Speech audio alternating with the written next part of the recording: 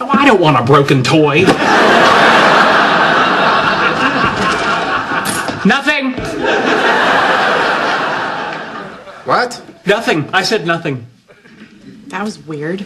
Really? I don't even notice anymore. I cannot believe you guys aren't going to play with these. I told you, you don't. It's mint in box. I don't know. I just think it's a waste.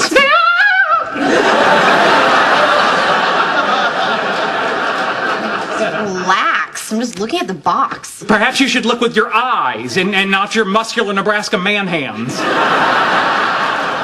What is your problem? My problem is that I don't want you to break Leonard's toy, which you probably did by shaking it. She shook it. We all saw her. Leonard, I bought you this because I wanted you to have fun with it. I don't want it to sit in this box.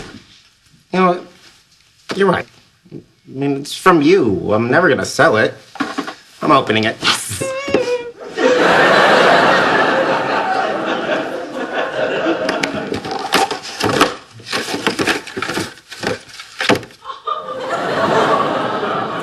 It's broken. What? Oh, nice job, man hands. I didn't break it. I guess Stuart sold it to me like this.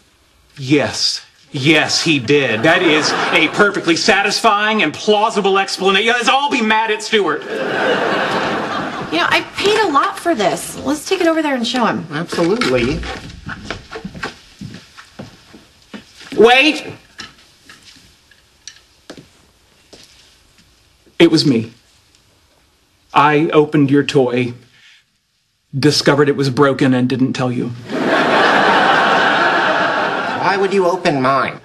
I didn't. That was a lie. I opened my own toy, and it was already broken, so I switched them. You should talk to Stuart. I can't because that was a lie. Yours was broken in an earthquake, and that's a lie. What is the truth? My Mr. Spock doll came to me in a dream and forced me to open it. And when the toy broke, I switched it for yours. Later, he encouraged me to do the right thing, and I defied him. And then I was attacked by a Gorn.